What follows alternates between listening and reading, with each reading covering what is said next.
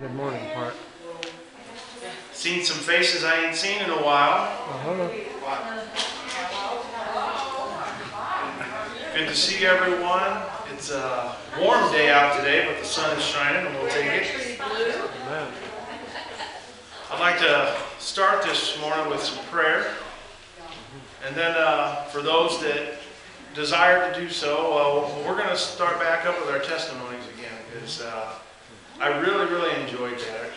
Hearing what's going on with people. And I got one. You got one? All right. Well, let's pray this morning. Heavenly Father, Lord, we just thank you once again that we can meet in your house. And Lord, we ask blessings over this meeting today. And we want you to be glorified. And we want you to be honored. And we're going to sing praise to you. And Lord, we know that we're not the only church in this town or even in this world, Lord. So we're asking that your blessings be on the other fellowships and households of faith that are meeting together, Lord. I truly believe, Lord, that your angels listen to us on Sunday morning. Amen. And I think that they marvel because we do it of our free will, Lord. We desire to serve you. We desire to honor you. We desire to praise you. And we just hope that our praise is worthy of that glory. We ask this in Jesus' name. Amen. All right. I'm going to put Dave through the ringer today. He's going to try to record all the testimonies. And so Bill said he had one. I'm going to hand it to him first. But the other day I was in the yard working on a four-wheeler and my wife came in there and was giving me grief about things I ain't done around the house, you know, like weed eating the pavilion and this and that. So I told her I was waiting on the part for the weed eater head to get here before I can weed eat. So then she comes out a few minutes later and gives it to me. So, them things are a pain anyways, and it's got this little hex head on it that you got to hold a flathead screwdriver, and then you got to kind of turn the head off. Well, I fought with it for about 15, 20 minutes, and I couldn't get it to go nowhere, so I was actually heading into my pole barn to get a hammer because I was going to fix it real good, and I thought, no, I'll go over to the smoker because I had some meat on the grill, so I reloaded the wood, went in the house, so I thought, well, I'll YouTube it, because you can find everything on YouTube now. So it said there was a locking pin on it, so I thought, well, I'll go out and see. So I went out, looked for the locking pin. I couldn't find no hole because it's electric. It's, you know, the new age stuff. So I thought, man, I don't want to pull Rick with a screwdriver here because I was about ready to just tear this thing to pieces. So I thought, you know what, I'm going to go back over to the wood stove again. I checked my meat, flipped my chicken, and I went back over and I started looking at it. And I looked down and the threads were about that far below the nut. I thought, man, are you kidding me? I thought, that ain't even right, because the threads were sticking out past the nut, I thought. So I took the screwdriver, stuck in there, hey, it spun right off. I thought, now, I don't know how it happened, but I'm telling you right now, when I left it, it was going to get the hammer to beat it up. Them threads were sticking outside the nut, and I couldn't get it to budge. But I just kind of, I was heading to the pole barn for the hammer, because I was going to fix it, buddy. And I thought, no, I'm going to go to the wood burn, check my meat, checked my chicken, and I went back, and I don't know how it happened, but the Lord saved me on that one, because I just spun it off with the hand, and I spent 30 minutes before that trying to get it off with a screwdriver and a pair of pliers, and I couldn't get it to budge. But hey, the Lord's good, He spun that thing off for me. I didn't have to worry about it. Amen. I still don't know how I got there, but it came off. Thank God for His mercy. And His patient towards us. I have two praise reports. About a month ago, I rear-ended the truck down here on 35, and my airbags didn't come out. My car was totaled, and it had a messed up bumper on the back. But no one was hurt. I praise God. I know He was there because I should have been hurt at least, you know. So then this week, I come out of my kitchen with my electric wheelchair, and I hit the corner of my freezer that's against the wall right beside the door, and the bottom, my kitty had 4x4s, and it was sitting on two 4x4s, and the right hand 4x4 screwed it out, and so the freezer should have come down on me as I was going out, and it came forward and landed on that ramp that I have, and I never got touched, so I know God's hand was in that, because it should Praise not the have, Lord. like Peggy said, it shouldn't have went that way, so, around, I guess it was. I praise him for being with me and watching over me and protecting me and my family. Amen. Anybody else?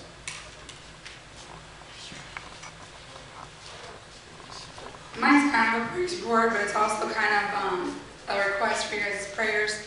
Because the line of work that I'm in, and I'm in line of work the same as Becky, there's a lot of things I come across in my job with young girls that are recovering drug addicts, alcoholics, people that are homeless, all that. And I know God puts us in certain places at certain times and for certain reasons.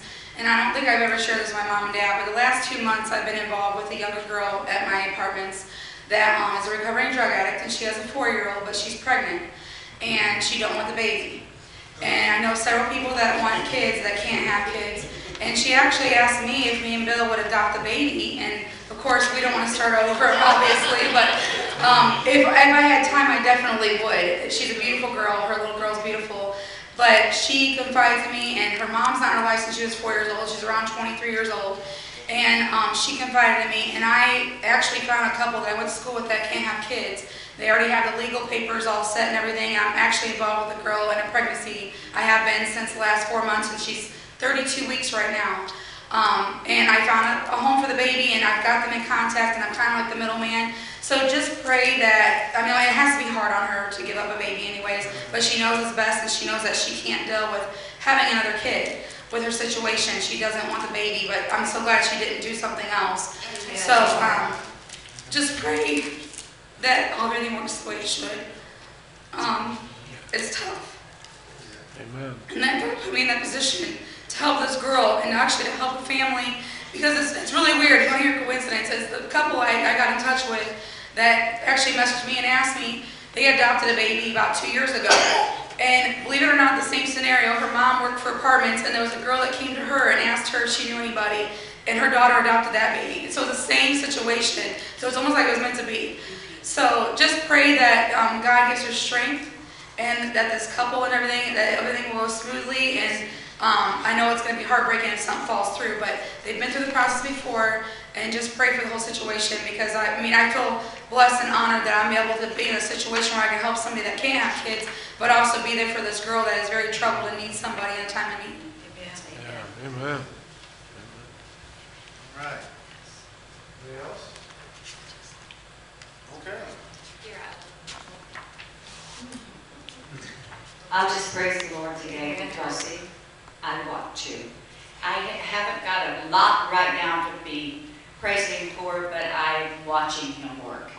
So I have lost an eye to the left, and they're sending me down to Indianapolis to save the other one. Hopefully, that was the word that was used. But I have my Lord, and I know what He can do. I was anointed yesterday, and I will tell you that I felt this morning that it was a little better, the one on the right. Good. And it didn't seem to have that fuzziness that it's had. So I'll just praise the Lord for that and expect more. And, because God wants us to be faithful in every area. Amen. And if you're going to pray for healing, then you've got to stay faithful with that. Right. Amen. And so I'm planning on being able to see as good as anybody else in a real hurry. And but it's been traumatic for me because so pray for me. My balance is so far off that these guys had to get me in here today. So, but you know, because I just seem to bounce around. So, but keep me in your prayers. I did fall, got a foot that's black and blue, and so this has been a trial for me. So keep me in your prayers. Yes. Amen. Well, I'm thankful I had 3 cysts taken off of me, and they were benign for cancers. Praise the Lord. No Praise the Lord. Anybody else? Good to hear those testimonies. Yeah.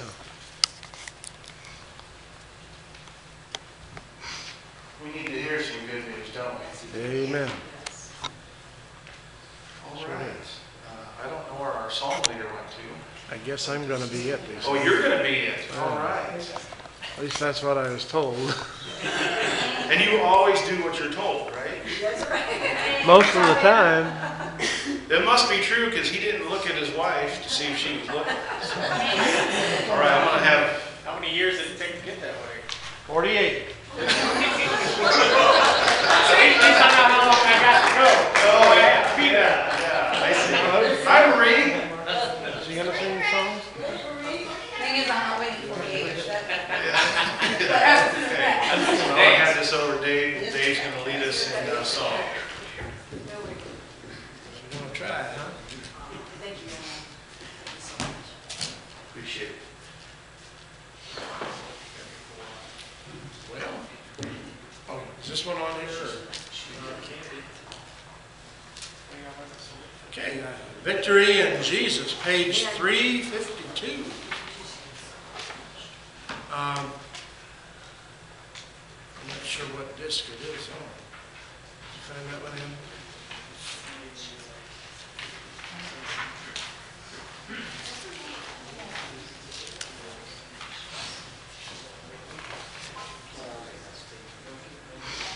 Not in there. Dave, you got a book up there? Yeah, okay. Yeah.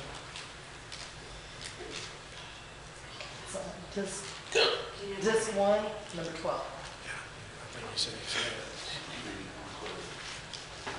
Oh, no, I don't have my glasses on there, so if I miss a word, you make up for it, okay? Absolutely. So everybody's got their songbook and they're looking at it. Okay, anytime. Appreciate those boys up there.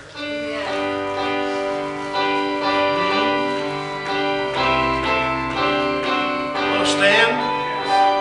I heard an old story, how a Savior came from glory, how he saved his life on Calvary to save a wretch like me. I heard about his groaning, of his precious blood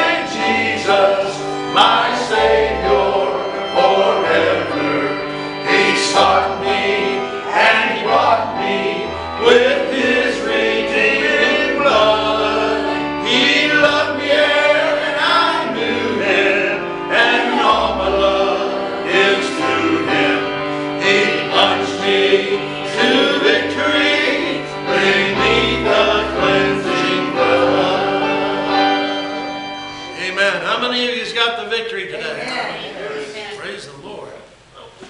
I feel like traveling on. Page 655. 655. 655. 655. Thank you, Ann, for marking this for me.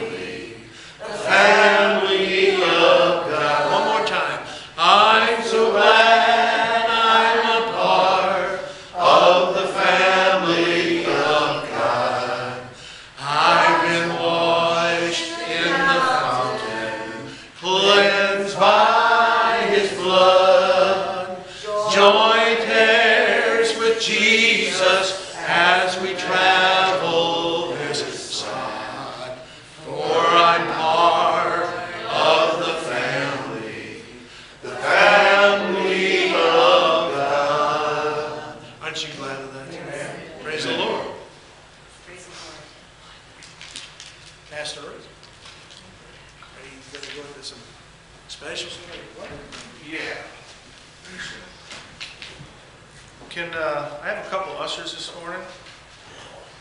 I didn't forget today.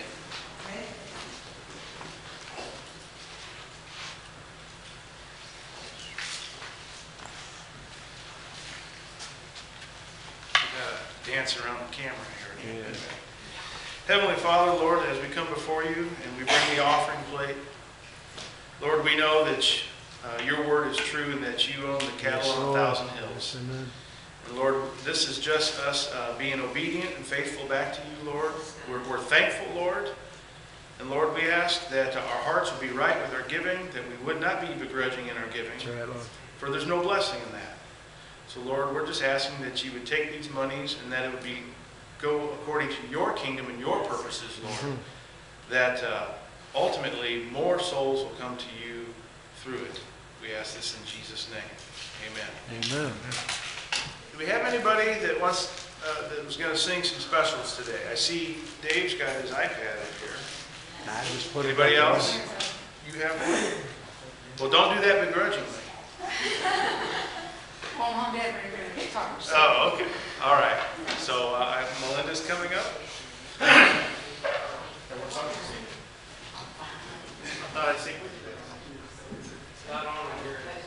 got it on now.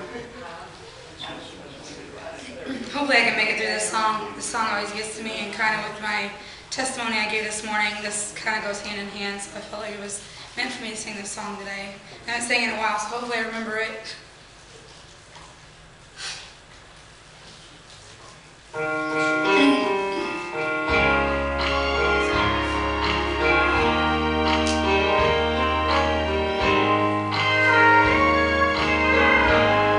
There's a window into heaven.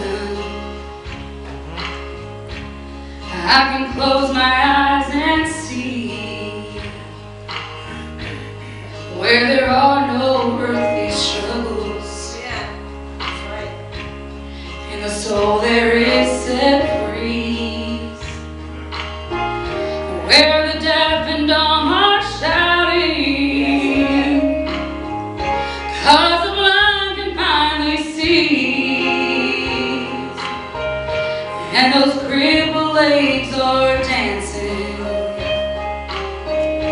out across the crystal sea. Now there's a special place in heaven where unborn babies play, and they're rocked in arms by mamas whose chance has slipped away, and all the unwanted children can say, "My daddy, he's the king," and there's smiles on all their faces as they spin around and sing. Now don't that sound like heaven? Don't that sound like home, where the Son of God is reigning and the tears are finally gone? Don't that sound like heaven? Don't that sound like home? Darkness there is overtaken by the light that's always on. Here's the good part too. Listen to these words.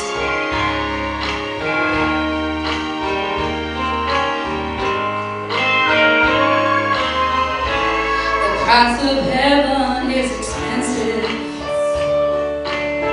but don't you worry about the cost. Yes. Amen. 'Cause it was paid in full by Jesus Praise the Lord. when he hung upon that cross, and all the things that he had promised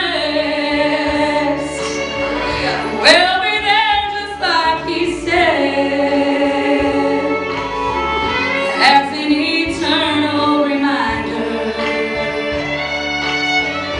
of the precious blood he shed. Now don't that sound like heaven?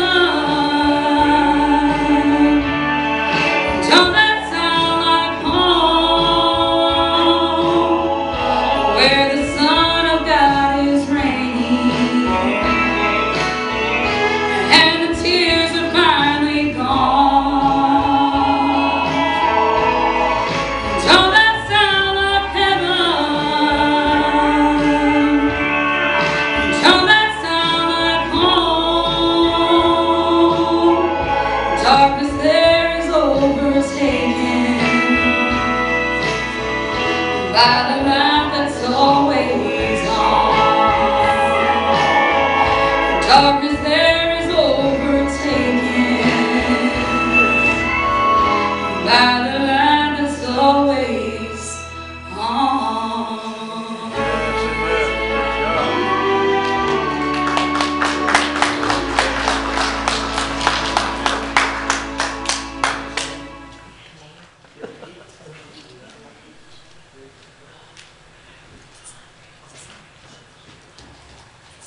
Yesterday, we were down in Warsaw again. Been down there several times this past month.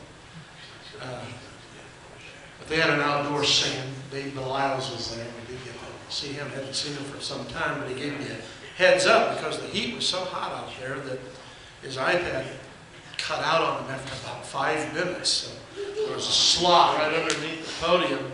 Made it a little more difficult to work with it. But he said, put it in there and it won't go bad on you. That's what we did. Thank God that it never went out.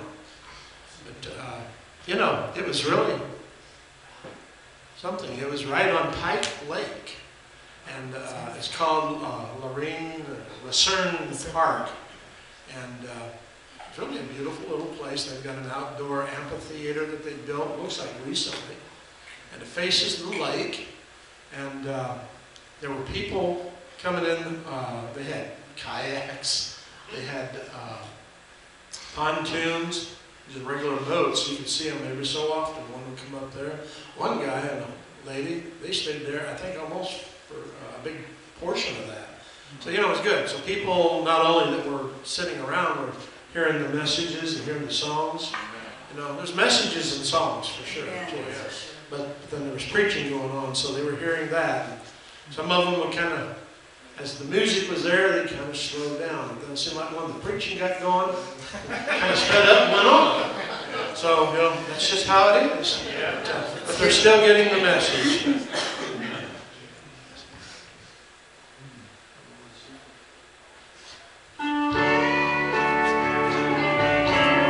This beautiful song.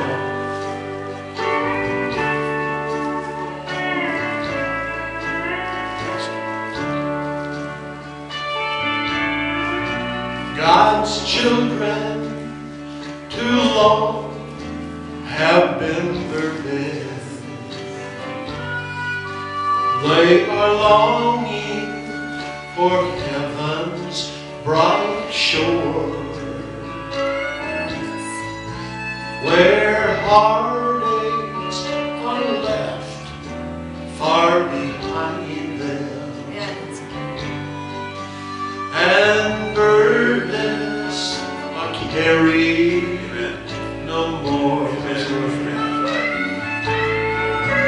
Come morning, I'll walk by the river. I'll rest beneath the evergreen tree. I'll carry my cross through the midnight. Come morning, there's glory for me. Sometimes I'm despised and rejected,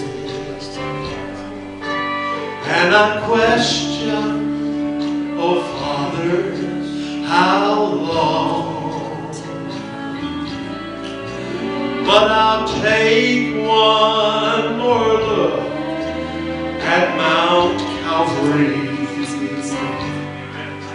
and it gives me, oh, the strength to go on. Everybody sing.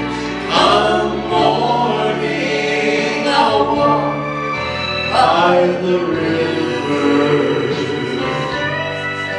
I'll rest beneath the evergreen tree.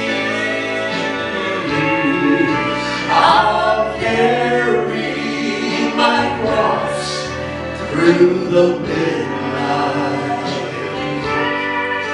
The morning there's glory for me. Let's sing that one more time. Come morning, I'll walk by the river. I'll rest beneath the evergreen tree. I'll carry my cross through the midnight. Come morning, there's glory for me. Yes. Come morning, there's glory for me.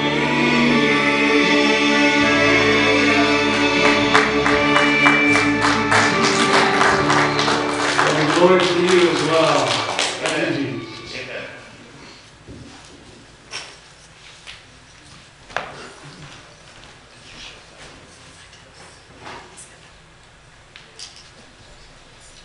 Amen.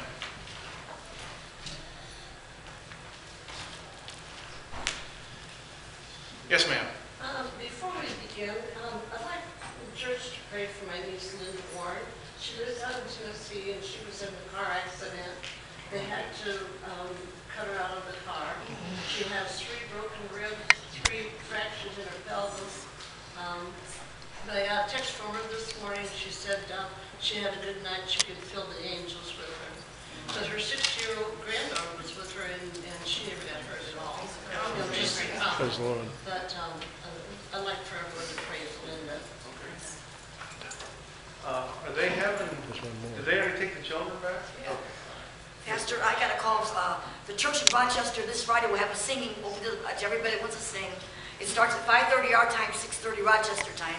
Pastor Mark McKillop is the pastor there now, and everybody's invited. So if y'all want to come, we plan to. Maybe singers or little couple. Anybody wants to come and sing, just open talent. Hope to be there anyhow. Yeah. Her name was Linda? Linda Warren, yes. Debbie, what church is that down in Rochester? It's right on 14 and 31. It's a facsimile guy. It's like, what's the name of the church? Souls Harbor. Safe Harbor. Safe Harbor. Safe Harbor. 14 runs right. If you take 14 from Winnemac straight, and as you cross over US 31, on just a short ways past that, on the right-hand side is the church. Okay. It's off the road a little bit. Yeah, I think you have to turn off of the road and go into the driveway. All right. I want to share a couple things with you this morning before we get into God's Word. How many of you have met Matt Oheim or his wife? They are pastors of Davis Wesleyan out there by the river. About a year ago, the Lord gave him a vision and a mission to start the process of a homeless shelter in this county. And it's on its way, it's coming to fruition.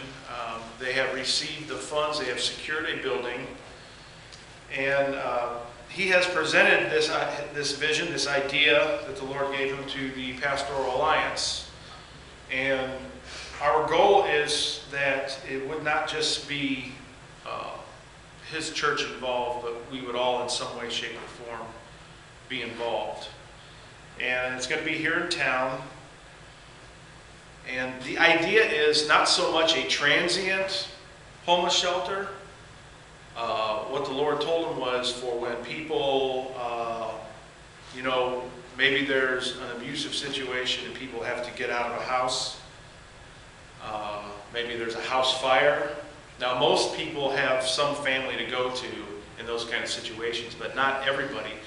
And to be honest, for the last 10, 15 years, I've been hearing a lot of people, I should say, talk about the fact that we need one here. And so it has come to the point and the place of time that a week from tomorrow at the community center, August 17th, I believe 7 p.m., that the commissioners and whoever's involved in that is going to be there. And Pastor Matt Oheim, and he has a board that is overseeing this project. They're going to go there, and they're going to present, what they want to do and how they're going to do it. And he's asking for those that are a proponent of this to show up and show their support. And so I'm asking my congregation to pray about this, and I will be there to show my support. And many of us have talked about this before, and so it is happening.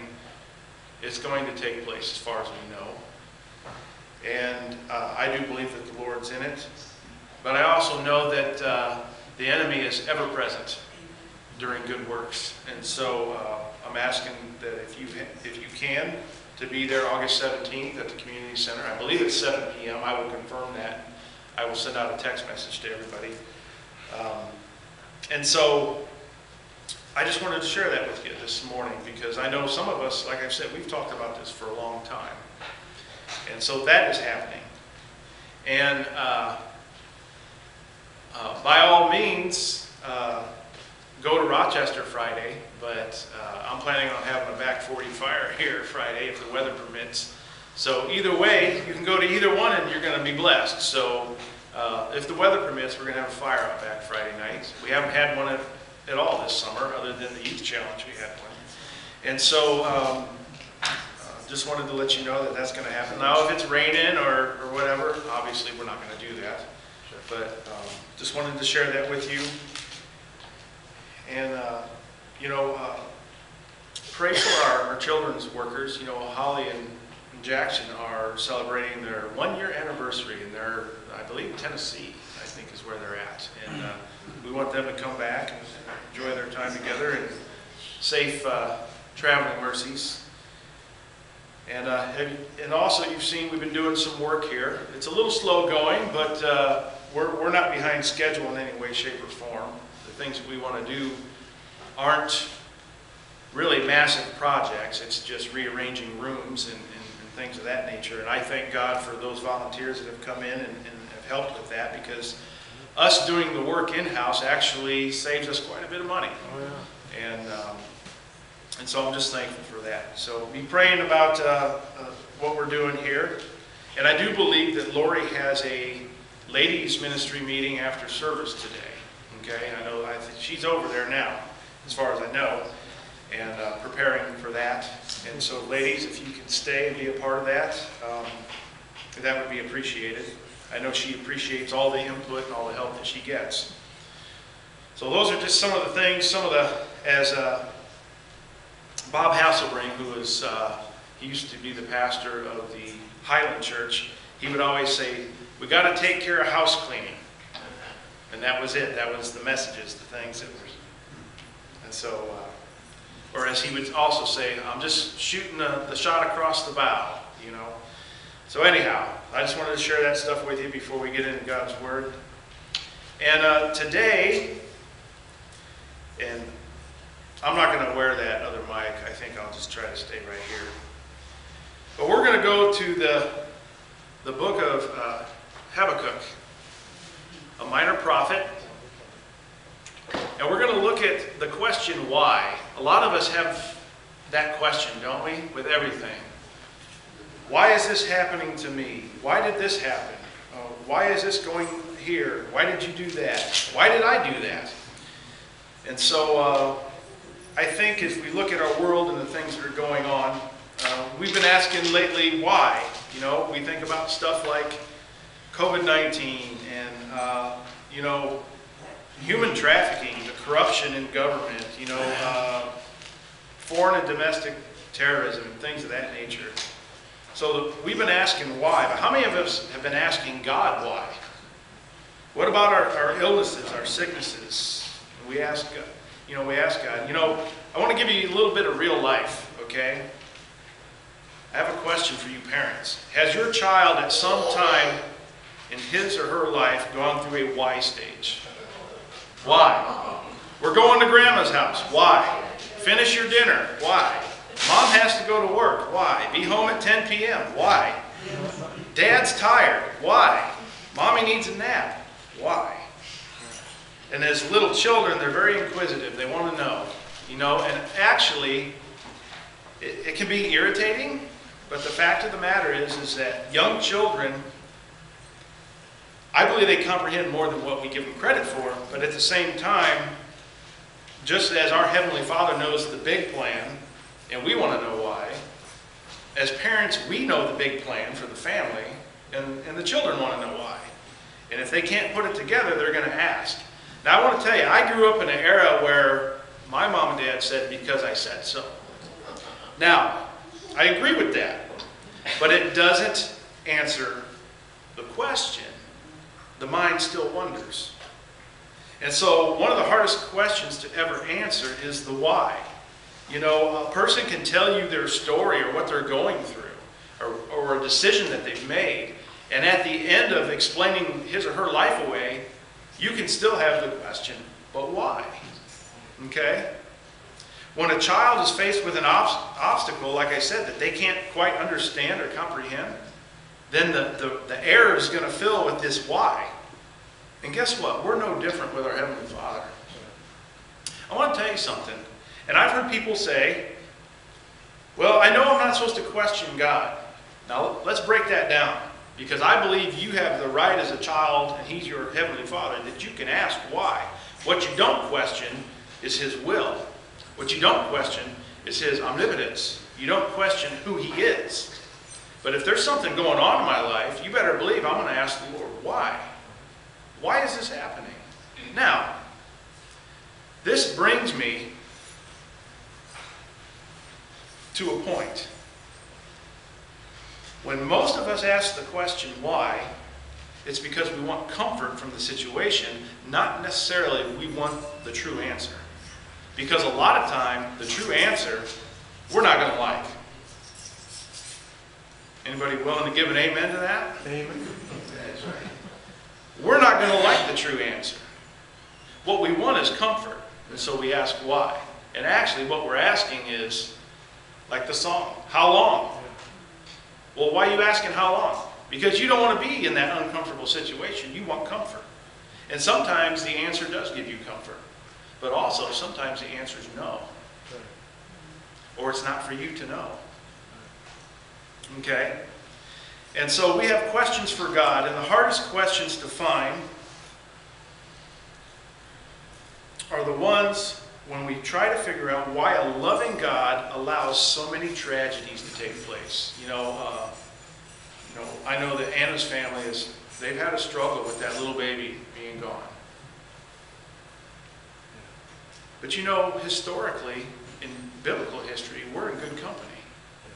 We are in good company. I think about Hebrews, the faith chapter, right? And I got a couple of verses I'm going to read, but for those of you that have read Hebrews 11, the writer tells us about Abraham, tells us about Joseph. Think about these people and what they went through. Talks about Jacob and talks about Moses and all the things that they took place. And I want to read verse 13 of Hebrews 11 to you. It says, "These all died in faith, not having received the promises, but having seen them afar off, were assured of them. Embraced them, even though they did not receive them, they embraced them, and confessed that they were strangers and pilgrims on the earth." Abraham, Joseph, Jacob, Moses. They believed in the promise of God, but they never received it. They never saw it. And yet, that was their faith. You understand what the definition of faith is, right? I told you guys a couple weeks ago, you came in and sat in these pews, you didn't have faith they'd hold you. You had experience that they held you before. Okay? Then if we go in Hebrews 11 down to verses 32 through 39, listen to this. And it's amazing because a lot of people think Paul wrote this letter. And it sounds like Paul. But listen to the very beginning of verse 32. "And what more shall I say? For the time would fail me to tell of Gideon and Barak and Samson and Jephthah, Also David and Samuel and the prophets, who through faith subdued kingdoms. They worked righteousness. They obtained promises, stopped the mouths of lions, quenched the violence of fire, escaped the edge of the sword. Out of weakness were made strong, became valiant in battle, turned to flight the armies of the aliens. Women received their dead raised to life again, and others were tortured, not accepting deliverance, that they might obtain a better resurrection. Still others had trial of mockings and scourgings, yes, and of chains and imprisonment. They were stoned, they were sawn in two. They were tempted, they were slain with the sword. They wandered about in sheepskins and goatskins, being destitute, afflicted, and tormented, of whom the world was not worthy. They wandered in deserts and mountains, in dens and caves of the earth. And all these, having obtained a good testimony through faith, did not receive the promise. You know, Christians, we're a little soft today. We haven't received the promise yet, but we believe in it, amen? Yeah. We believe that Jesus is going to return, that the rapture is going to take place, that we're going to go to glory. We believe it. So what are we looking for when we ask why? Why do innocent people get beat up in the streets? Why, Lord? Why did I lose my job? Why, Lord? And most of us are wanting comfort more than the true answer. I want to tell you something. None of us really like funerals. But we're going to be amazed when we get to glory and we see how many people were saved through a testimony that was given during a funeral service. Yeah. Where the very Holy Spirit of God was present at a funeral. I want to tell you about Habakkuk before we get in. I want to give you a little context. He was a prophet during the same time that Jeremiah was a prophet. And he lived in Judah. And it was thought to be towards the end of Josiah's reign into Jehoiakim's reign. And just like Jeremiah, he would see his prophecy fulfilled. And it was the Babylonian invasion of about 597 BC. Now here's an interesting note about this book. There's only 2 books of the prophets where they were not addressed to Israel. Habakkuk's is one of those. It's 3 chapters long, and it is a conversation between the prophet and God himself. It's a dialogue between the two. And so, you know, chapters 1 and 2, the prophet has, I'm saying the prophet because I don't know how many times in a row I can say his name without stumbling. The prophet has a wide debate over God's ways of judging his people. Because see, what happened is Judah had forsaken the Lord. And so he brought the Babylonians as judgment. Today we have a hard time understanding that. We read it in the Old Testament, we're like, oh, okay, we understand that. But what about when judgment comes to a nation? And I'm not just necessarily saying the U.S., but any nation. You know, God is still judging people today. And he's, you know, judgment starts at the house of the Lord. And I don't know why we forget that, but it does. And then chapter 3 is a confession of faith by the prophet. See, the prophet, like many of us, actually questioned God about what's happening to his people, what's happening in the circumstances, right? What's happening in the home. How many parents have knelt and wept at their bed praying for their lost children? Why, Lord? See, he wanted to know why things were going on the way they were. And we're going to look at this. And actually, I can't give you a set of verses because it's 3 chapters, and we're going to look at all 3 of them. And we're going to see what takes place. And so, Habakkuk's question starts in the very first chapter. We're going to look at verses 1 through 4. And then we're also going to look at verses 12 through into chapter 2, verse 1. And it's, why does God allow bad things to happen? So as we look at the very first chapter, let's look at those first First 4 verses. The burden, notice he uses the word burden. The burden which the prophet Habakkuk saw. O Lord, how long shall I cry, and you will not hear? Even cry out to you, violence, and you will not save. Why do you show me iniquity and cause me to see trouble? For plundering and violence are before me. There is strife and contention arises. Who has the victory? But we get frustrated. And we see what's happening. And we say, well, why? I want you to understand what was happening.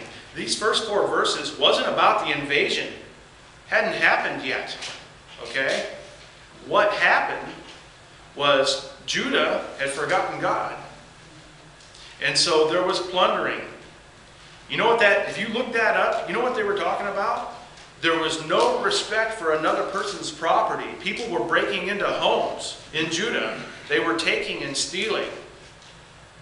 And when you read that verse and it says, there is strife and contention, people argued the fact that they could do it because they had the strong arm to do it. And that's why he says in verse 4, therefore the law is powerless, because the judges in Judah were corrupt. They were corrupt. And justice never goes forth, he says in verse 4.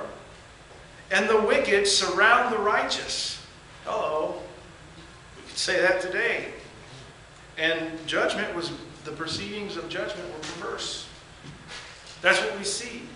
See, the prophet wanted us to know, just as we do, he wanted to know, what was God doing? What was happening? Well, let's look at verse 2, or verse 12 through 2:1.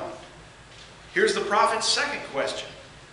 Are you not from everlasting, O Lord my God, my Holy One? We shall not die.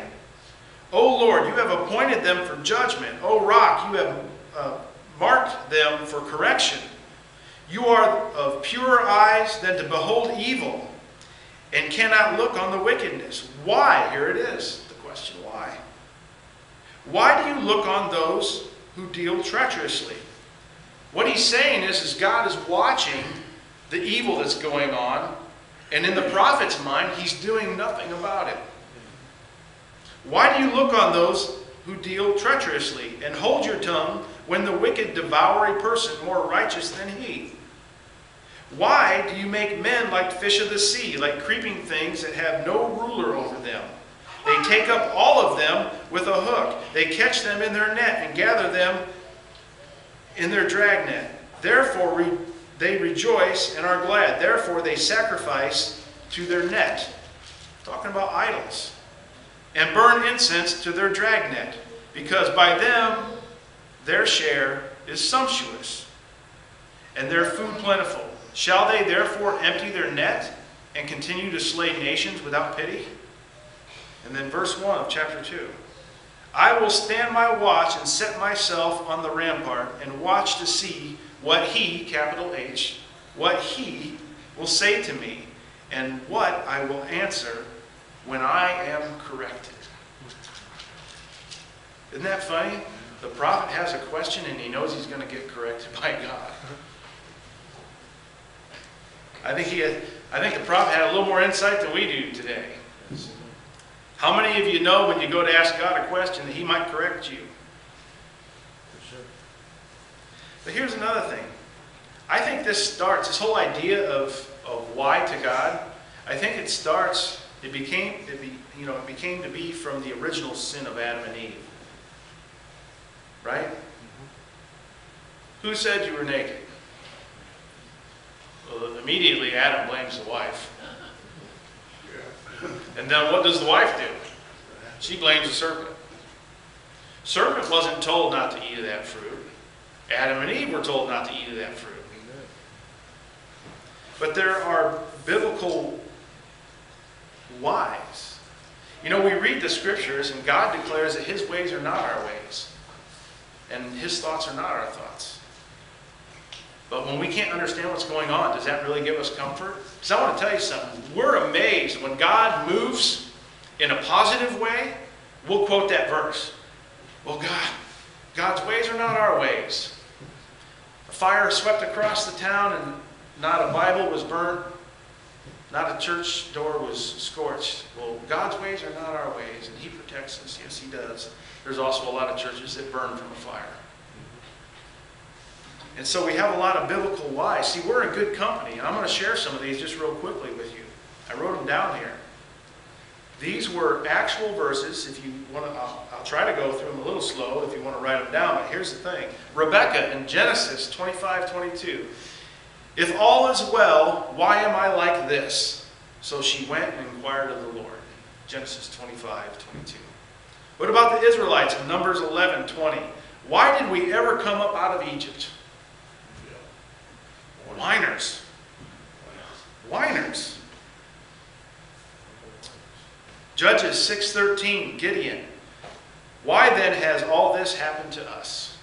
These are parts of verses.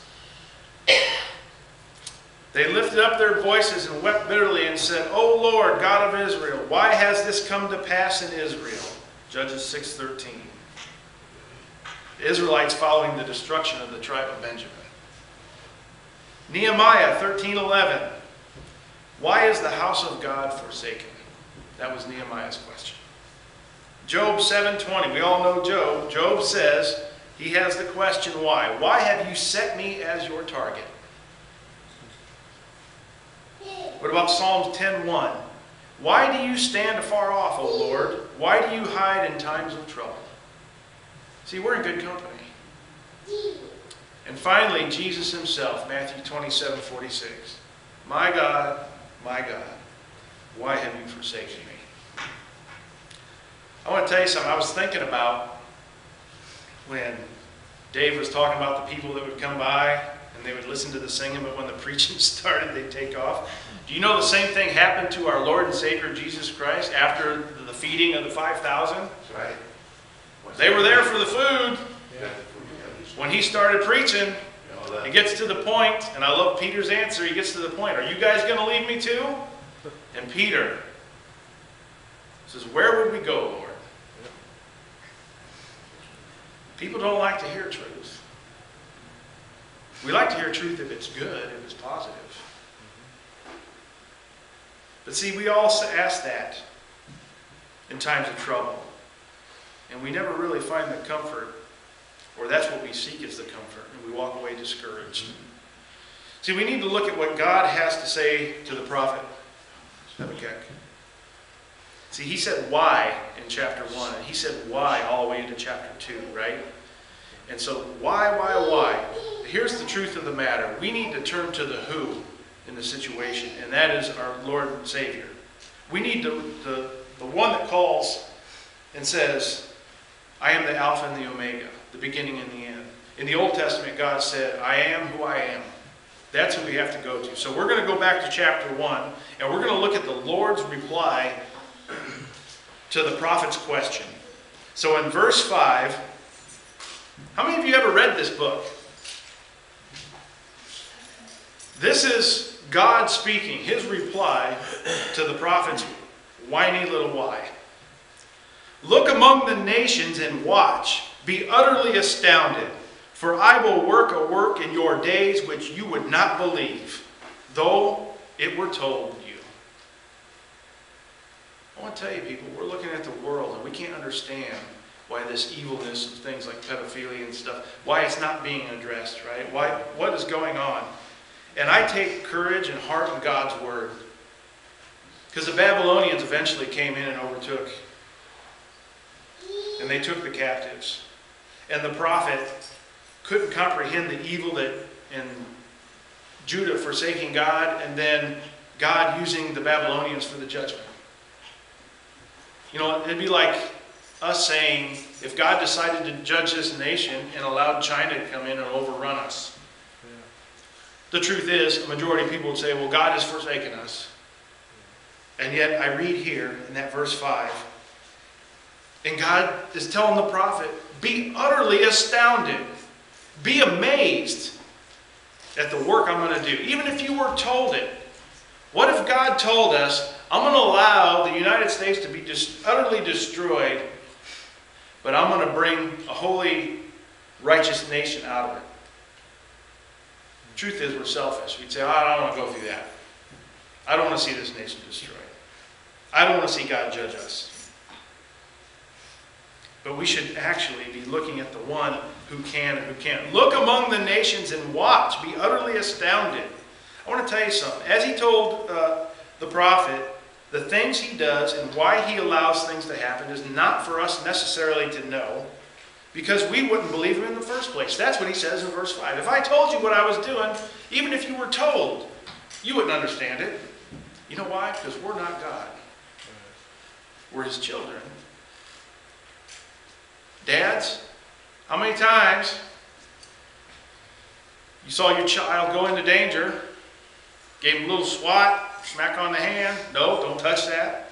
Don't grab that. Don't do that. Why? Because if you would let them do what they were going to do, they were going to be worse off than you reprimanding them.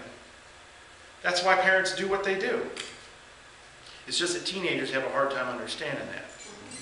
Because, you know, once you hit 16, you know everything. So that's how it works. Well, I'm going to go ahead and keep reading there because we're going to get down to verse 13. For indeed, I am raising up the Chaldeans, the Babylonians, a bitter and hasty nation, which marches through the breadth of the earth to possess dwelling places that are not theirs. This is God speaking about what's going to happen and what is happening. Their judgment and their dignity proceed from themselves. Their horses also are swifter than leopards. You know, I looked up this, leopards. A leopard can jump 15 to 18 feet in one shot. A full-grown leopard. Now see, I believe maybe they didn't know back then how far a leopard could jump. But for this very moment and day, when I was sitting in my office, in my den, doing a study for this sermon, I thought, I'm going to look up and see how quick a leopard is. What they can do with their agility. So I don't think that when God spoke these words to the prophet, he knew exactly how far a leopard could jump. Right? Right. All right. And more fierce than evening wolves. I want you to listen to God's words. You know why he said evening wolves? Because wolves will fast all day long. And when they come out at night to hunt, what are they? They're hungry.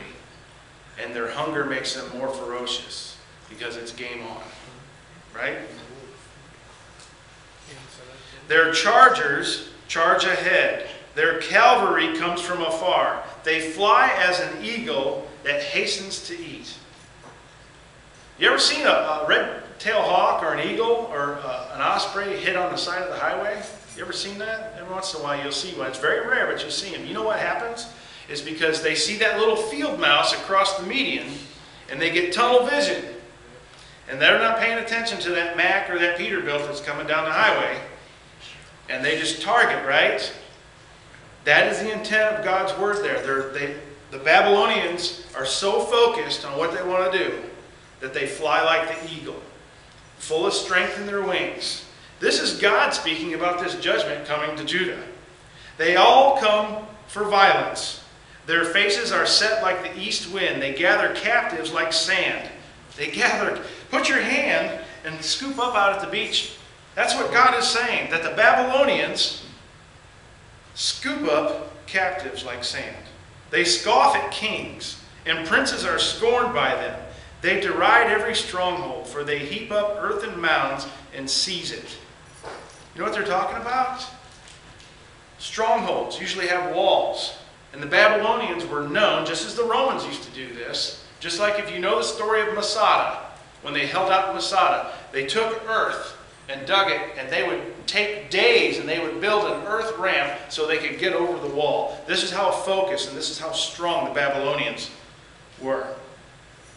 For they heap up earthen mounds and seize it. Then his mind changes and he transgresses. He commits offense, ascribing this power to his God with a little g, written in the scripture. His God.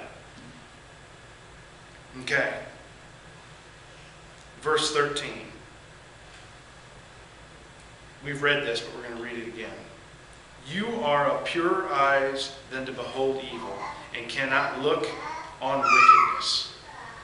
See, this is the struggle that the prophet had. How can the only one and true God, righteous, full of holiness, look at what's going on in the world? See, we live in this world, right? Yes. We're affected by policies, by intrusions, by things like evil things, terrorism, things of that nature. And we start to lose sight of who God is. See, the prophet was asking, why, Lord, why, Lord, why, Lord? We ask, why, Lord, why, Lord? And actually what we should be doing is looking at who he is. Nothing knocks God off his throne. Never has and never will. See, God has determined that some things need to take place to better his people. I want to tell you something. I think there's a lot of hysteria and hype with the whole COVID thing. Don't get me wrong, I believe there is a virus. But here's the thing. I saw people meeting outside the church walls that never met before. I saw people checking on their neighbors and making phone calls to other congregation members, saying, how are you doing? How are you feeling? Are you okay? And you know why? We got away from that. That's the early church. The early church met in houses, and they would break bread together. And we got away from that. And I'm not picking on anybody here, but I can't tell you how many Sundays when we say amen and the doors are open, no conversation. Have those conversations. If you got to get to supper, you get to supper, but make those conversations. Call someone. We're a body of believers. We're a family. We should stay in contact with one another. See, God's people live by his promises and not by explanations. In chapter 2, that's what we read. I want you to hear this. Then the Lord answered me and said, write the vision and make it plain on the tablets, that he may run who reads it. For the vision is yet for an appointed time, but at the end it will speak, and it will not lie. Never known God to lie in my life. Though it tarries, this is what the Lord says to Habakkuk. Though it tarries, what's that mean? If it takes a while, if it takes some time. Though it tarries, wait for it, because it will surely come. It will not tarry forever. Behold the proud, his soul is not upright in him, but the just shall live by his faith. Here comes the woe to the wicked. Indeed, because he transgresses by wine, he is a proud man, and he does not stay at home, because he enlarges his desire as hell. And he is like death, and cannot be satisfied. He gathers to himself all nations, and heads up for himself all peoples. Will not all these take up a proverb against him, and a taunting riddle against him, and say, woe to him who increases what is not his. How long? And to him who loads himself with many pledges. Will not your creditors rise up suddenly? Will they not awaken who oppresses you? And you will become their booty, because you have plundered many nations, all the remnant of the people. This is the judgment to Babylon. This is what he's telling the prophet. I'm using Babylon to judge Judah, but their day's coming. God is saying, I know that they are an evil nation. I know that they are an evil people. And what we see today is evil. That a godless society, a godless group of leaders. Put any name you want in there. God knows. He knows. The Babylonians were huge into idolatry, having their images. Listen to this. We're moving down to verse 18 of chapter 2. What profit is the image, that its maker should carve it? The molden image, a teacher of lies, that the maker of its mold should trust in it to make mute idols? Woe to him who says to wood, awake, to the silent stone, arise, it shall teach. Behold, it is overlaid with gold and silver, yet in there is no breath at all. There's nothing living in an idol. But the Lord is in his holy temple. Let all the earth keep silent before him. Keep silent before him. So here's the thing. If we recognize God for who he is, and we understand that nothing throws him off his throne, and we understand that the plan's bigger than we can even comprehend, how many of us are willing to admit that? That God's plan is bigger than we can comprehend? Because it is. He gives us snippets here and there, and I think that helps to bolster our faith. But what he desires is for us to just trust him. That's all he wants. He wants us to trust him. So we get to chapter 3. This is the prophet's response. And I want to tell you something. It should be our response too. So we're going to start with the first verse. A prayer of Habakkuk, the prophet, on Shigionoth, meaning unknown. That's what the word means. It means unknown. O Lord, I have heard your speech and was afraid. See, he said, why, Lord? Why, Lord? Then the Lord answered him. O Lord, revive your work in the midst of the years. In the midst of the years, make it known. In wrath, remember mercy. We say, why, Lord, does the evil come? Why aren't you striking it down? Well, I want to tell you something. A lot of times in the household of faith, things aren't right. So before you start asking wrath on other people, you better be asking for mercy. Because there's no delineation with the Lord. Sin is sin. A hardened heart is a hardened heart. God came from Teman, the Holy One from Mount Paran. His glory covered the heavens, and the earth was full of his praise. His brightness was like the light. This is what we should be praying and seeing and speaking. He had rays flashing from his hand, and there his power was hidden. Before him went pestilence, and fever followed at his feet. He stood and measured the earth. He looked and startled the nations. I love that phrase. You know what they're saying? You know what his prayer says? That almost like God's not looking at the earth, at the nations, and when he turns and looks, it spooks them all. Because that's how powerful God is. That's how holy and righteous he is. He looked and startled the nations, and the everlasting mountains were scattered. The perpetual hills bowed down.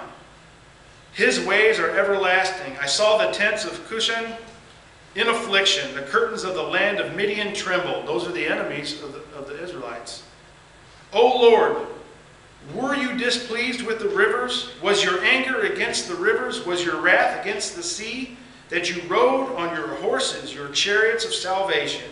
Your bow was made quite ready. Oaths were sworn over your arrows.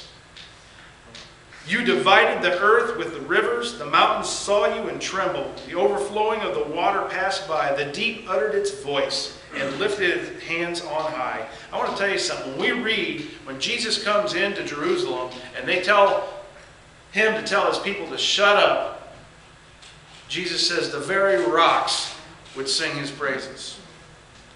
I believe that. We don't see it now. Maybe it's blind to us. We read it in songs all the time about the oceans continually. When they lap on the shore, it's a praise to the Lord. I think there's something to that. Otherwise, why would the Word of God have it in there? There is something. Maybe we just hear it as an ocean wave slapping against the sand or some rocks. But I think that when we get the glory, we understand all things, we're going to be dumbfounded in the fact that we never recognized it. When the wind blows and the trees sway, that noise, oh, that's just the wind blowing through the trees. Not according to God's word. Not at all.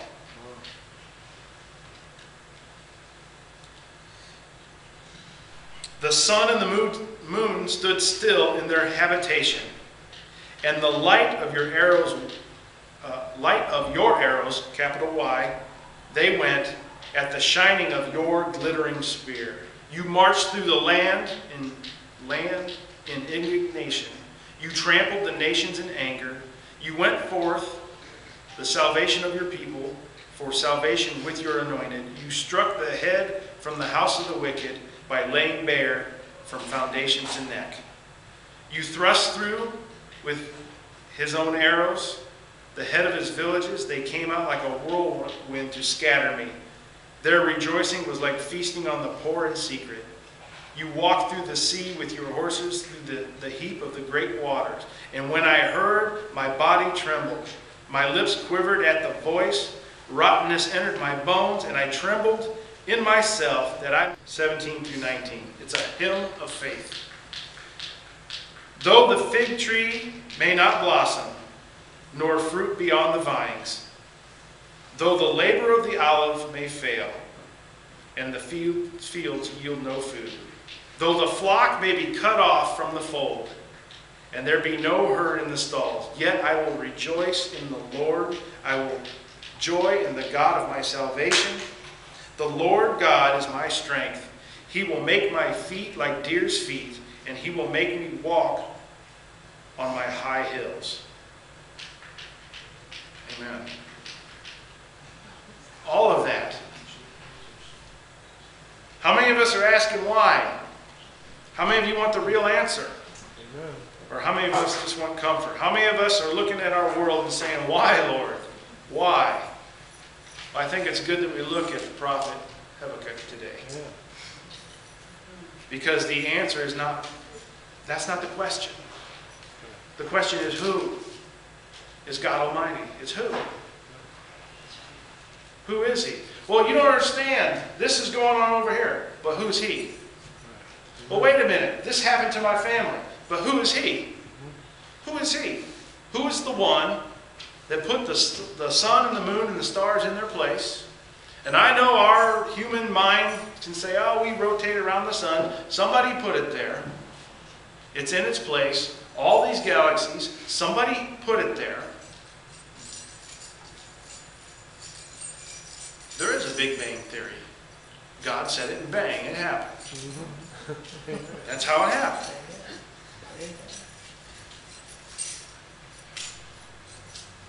I have a small phrase or poem, if you will, from Billy Graham's wife. She passed away. She went on to glory in 2007, I believe.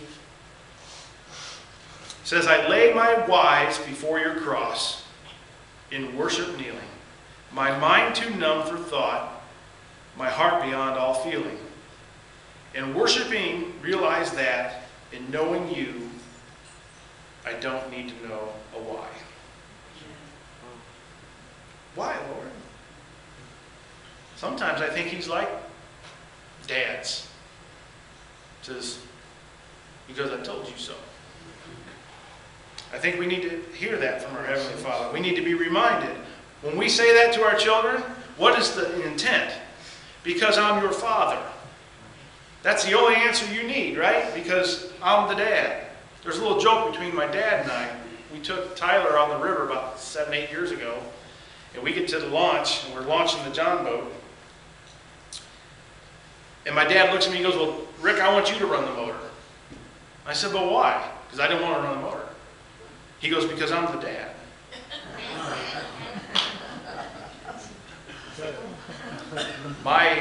At the time, my 58-year-old father told his 40-year-old son, because I'm the dad. Guess who ran the motor? You. We need to receive that in like manner, really, from our Heavenly Father. Because He's the dad. We have to trust in the Lord, regardless of circumstance. And look, I want to tell you guys, it's not easy. It's hardly ever easy. I mean, it's easy when you're on that mountaintop. But when you're down in the valley, it's not easy.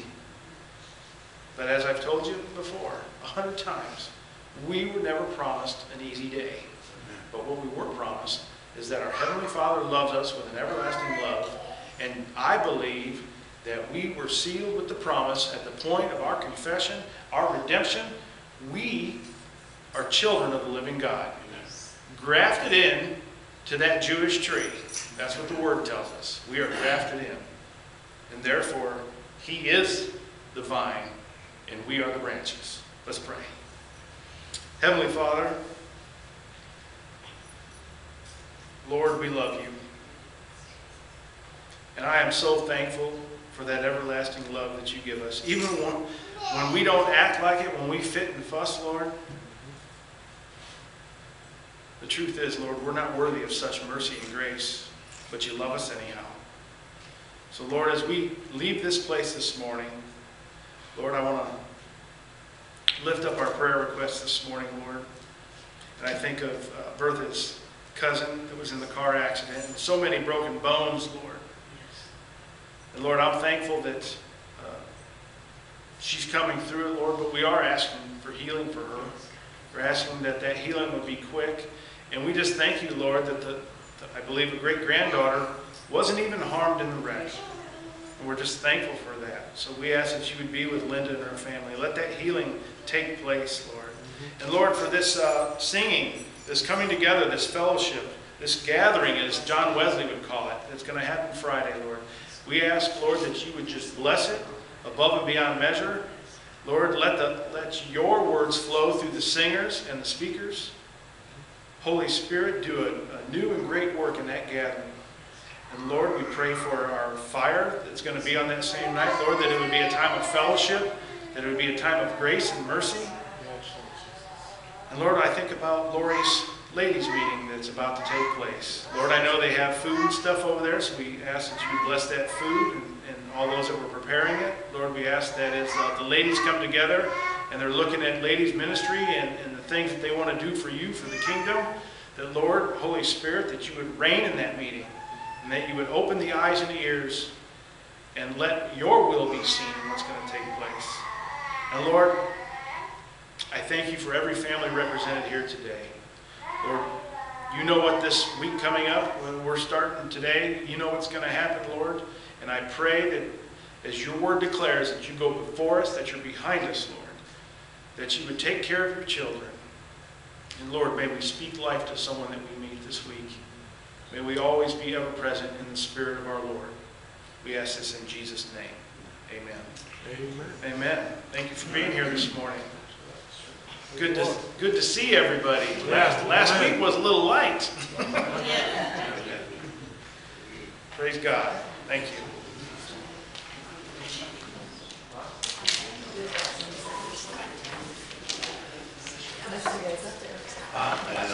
Thank you so much, Anna. Well, she Dave, thank you. She was told me, and she didn't tell me.